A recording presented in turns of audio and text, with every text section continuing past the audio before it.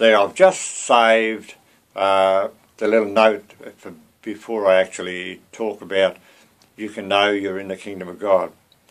Now, let's try this one here. If you follow what I have said below, which you can read or you can listen to, you'll know you're living in the kingdom of God. And when you die, you'll be in the kingdom of God. A guarantee. What? What? Are you serious, Hendrik? Yes. And this page now has three things. You can accept the Bible or not.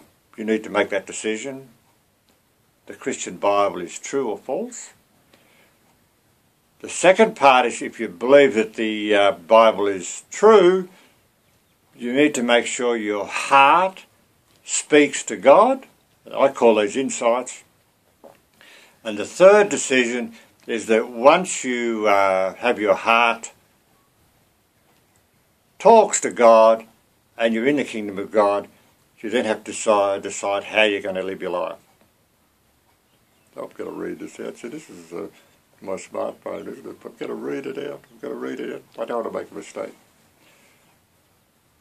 My view is clearly biased, which it is, but biased to the living God, because I'm talking about a guarantee from Jesus Christ. If you do what I say, below, if you follow what I say, you're in the kingdom of God right now. And when you reach the end of your life, you have the wonderful promise you'll be with Jesus.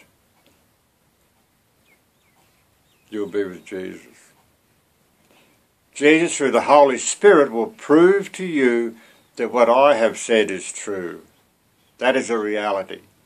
You'll know in your heart the insights that are in you, it is true in your very being, the same as it is for me now.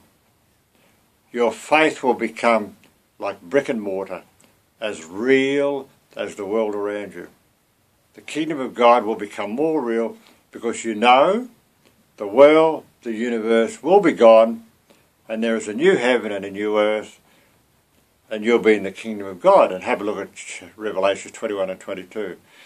So that, if you like, is like an introduction to what I'm going to say here. So I'm actually going to save this in a different spot in case I run out of time. So that's my introduction. Have another read, eh? We'll have a look.